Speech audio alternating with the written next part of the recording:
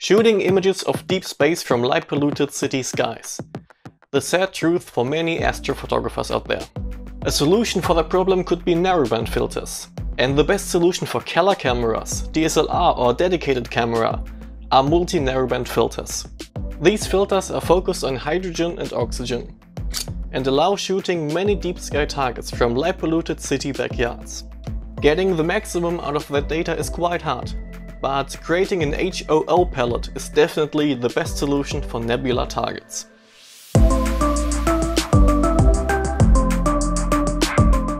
Today I want to show you how to edit an HOO image. In my case I'm using the IDAS Nebula Booster filter, which is a multi-narrowband filter of course, and I think it's comparable to the Optolong L-Enhance filter. And with these filters you can of course edit this image like a basic RGB image, but there's one problem. The green channel is basically non-existent and will add a lot of noise to the image. And today I'm gonna use AstroPixelProcessor, Photoshop and Pixensight, the whole load of software, to edit an HOO palette image. And we start, as you can see, in APP, because we want to stack this image, but not quite as you might think. I will start by adding our frames. I don't have multi-channels or multi-sessions this time. I'm gonna call this NAC, the North American Cross. I've imaged the North America Nebula. I'm gonna call it HA. And let's just load the light frames in and take a look at those.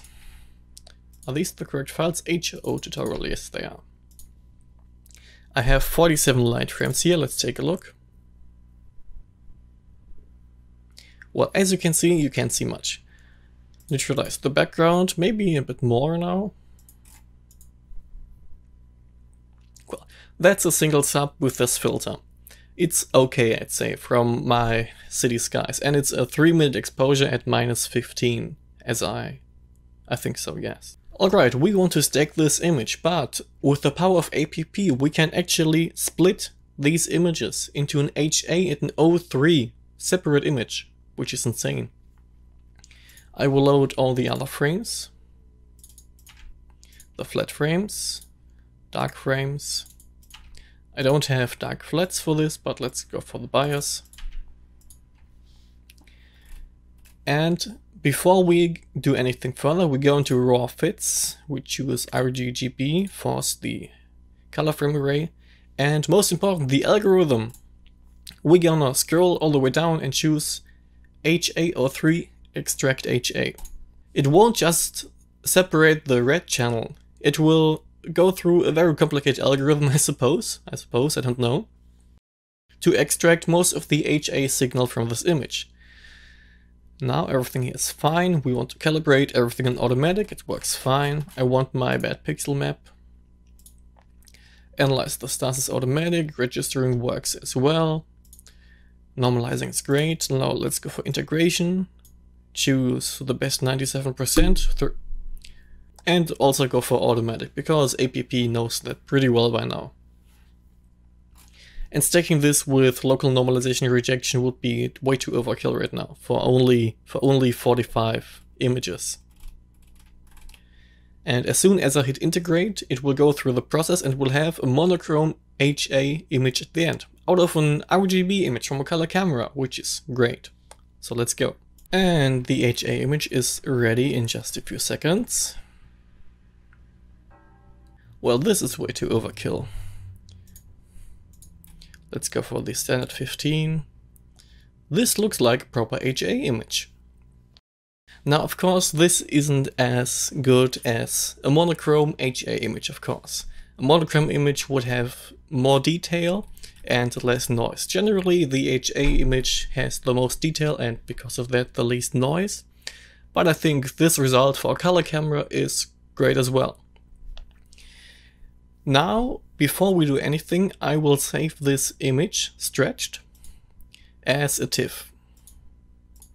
TIFF for Photoshop to work with and 32 bits. Saved. And we of course want to have these images aligned when we create our HOO image. And that is why, without altering any information or data, let's say, I will go for extract 03. I will need to renormalize, of course. I'm sorry. If I now do this again, the registering is already there. So these images, the 03 layer and the HA layer, will be aligned, and we don't need to register them again in Pixensight. That's why I will hit integrate again after changing from HA to 03. And let's look at the 03 image. Call this 03 and let's go. And the 03 image is done. It looks maybe a lot like the HA image, but it's way less data, of course. 03 is generally not that strong in nebula targets. It of course depends on the target. If you go for a supernova remnant, of course there's more 03 in there. But let's compare to the HA. We see that the images are still aligned, and there's of course way more data for the HA. That is why I will now save this again as a TIFF, 32 bits. And that's everything we need to do in APP. Now I'm in Photoshop because I want to try some new methods that I've learned off Instagram, and especially from the channel of AstroAd, thank you Thomas, because he used a different technique for noise reduction and I really liked it. It made the nebula look amazing, and I will do that as well. So I will open. These are the two images just out of APP. I will call them accordingly. This is the 03 image. And this is HA, as you can see. I will copy 03 over there and do 3 and do the first crop. And of course crop both of them so that they are still aligned. Now let's see adjustment right now, not yet. We will convert this image into 16-bit, don't merge them. And do, no, not the curves. Do a levels adjustment, as you can see, and APP stretches these images so that I can choose 42. So now we are at the black point, at the clipping black point, and same for the HA. Levels. Here we are. Now both images are still aligned and they are at the same level, literally. And now the quite unorthodox way, which I really enjoyed lately, editing these nebula images. I will go to Camera Raw Filter. I'm on the 03 layer right now. And yeah, it's not that big of a deal. I literally just pull the noise reduction up to 100%. And you think it would be a total nightmare, but it actually isn't. Let's take a look. Let's zoom in. How can I zoom? Over here. You can see maybe the nebula structures where there is a lot of data aren't really hurt that bad. And now if I pull it up again, they are still there. The noise within the dark areas kind of transforms into a different shape. Can I zoom in more? You can see the noise over here without reduction. Now, just basic noise. And now it turns into kind of filament shape, maybe like, I kind of compare it to ice on the windshield. But this isn't actually that bad. We can minimize this noise even more in Pixensight. And this is a pretty good image in my opinion.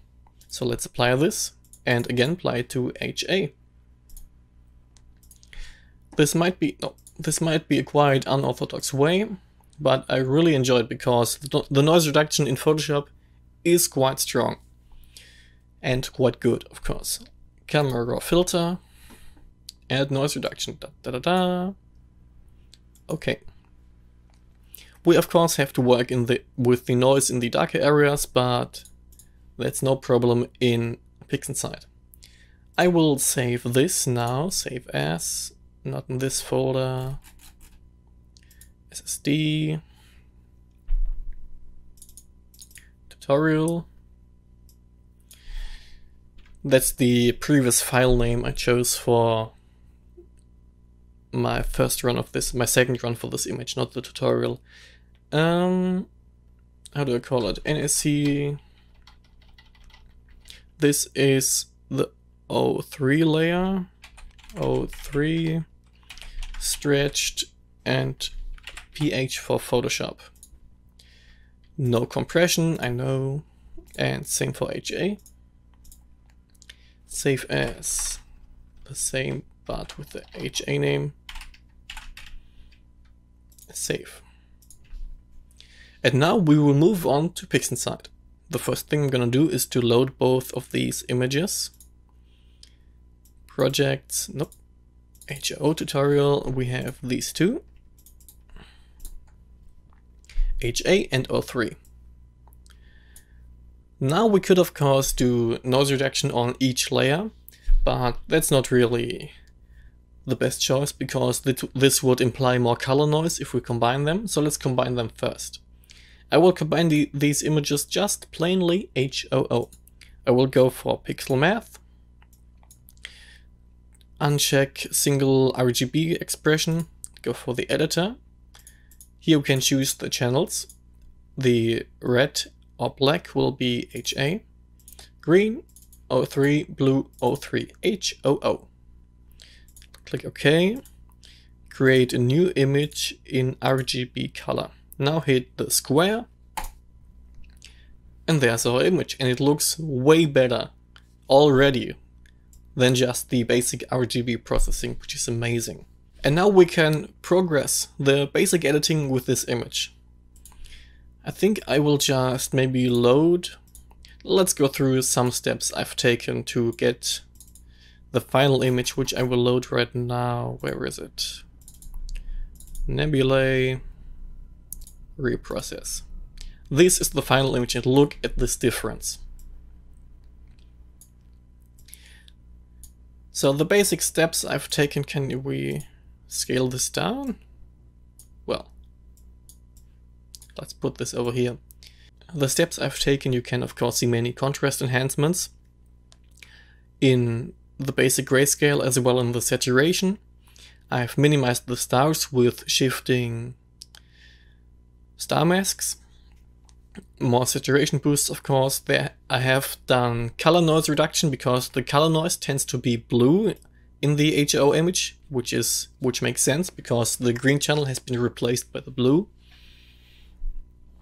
The first thing I've done to this one, I have done a dynamic background extraction to get some light pollution out of the way. You can see the left hand side of this image is way more gray than this one.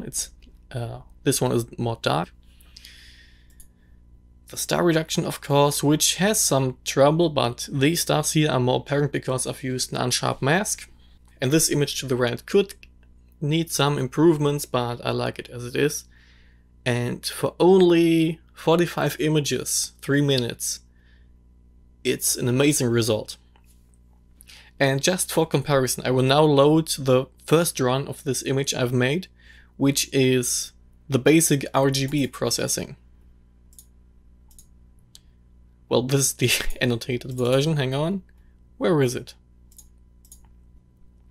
Look at this difference. Of course not in size, but in color and contrast and everything else.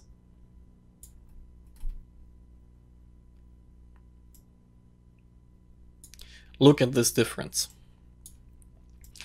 And I will again say the image on the left is everything I could pull out of this image. And it looks way less good because the green channel pulls everything down. There is no data in the green channel, nothing, absolutely nothing. Let's check that. Look at this. There is nothing there. If I go now to green over here, I don't think... Look at this. This is now the new blue channel. To the left, RGB, and to the right, HOO. If you shoot from light polluted city skies, a multi-narrowband filter which isolates HA and O3 is an awesome option to shoot in one night, to shoot one shot. and get everything out of nebular targets. It doesn't work that well on galaxies, you really need to point the exposure time to see anything. But especially in the summer, with Cygnus rising in the northern hemisphere and Cassiopeia rising with all the nebulae in there, this is such a good filter option to choose for color cameras. So let's close this one. And that's also the editing magic that Pixensight can do. Compare these images. This is exactly the same data. It changed nothing. These are the same images, just editing. And not editing like photoshopping, creating fake contrast and everything. This is in there. This is the image, how it looks, how I want it to look. And it looks, and it's nothing fake about that. It is real, and this is amazing. It still amazes me that we, normal human beings, can take these images of deep space from our backyard, which is insane. I hope you've enjoyed this video, and if you have any more questions, you can of course leave them in the comments down below. The new refractor is finally here. I had to fix some issues with the focus draw tube, but I think everything works fine now. I will of course have a different video about this beauty over here, and I haven't had a single clear night in a month, but I want to check if this works well really badly.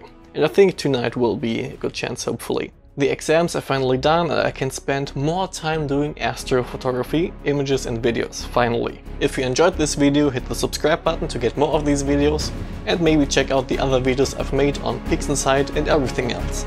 And as for me, my name is Tim, I'm an astro addict. I wish you clear skies, and may the night be with us.